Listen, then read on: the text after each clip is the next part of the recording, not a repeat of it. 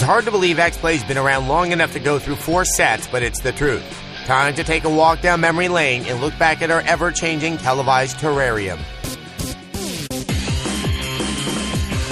All right, this is our very first set. You notice we come off the TV in the beginning? It's a CRT. Yeah, I know. But I think that was typical back then. No, it was. But you see a couple plasmas in the back, but they were really expensive. And also, like, I love in the beginning where we come walking out from nowhere. Now, as you can also tell, that was not a set designed solely. Actually, it was not designed for X-Play. No. That's where they shot Tech Live. We're trying to pretend that it's not somebody else's set, so we had to lower the lights way down. Also reflecting the fact that we shot this at like 10 o'clock at night. Hello and welcome to X-Play.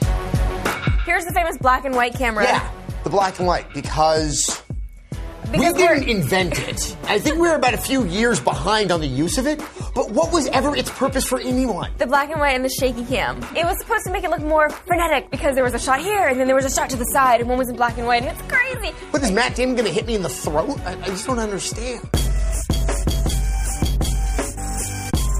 All right, this was our second set. It was an actual set that was made for us. Now, there's also the bar. We had a bar. We had a bar.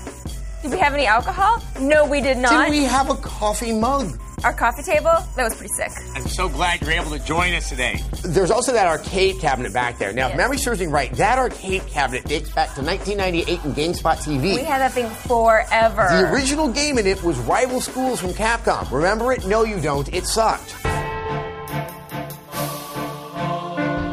Then there's the third set, or as I like to call it, the Void.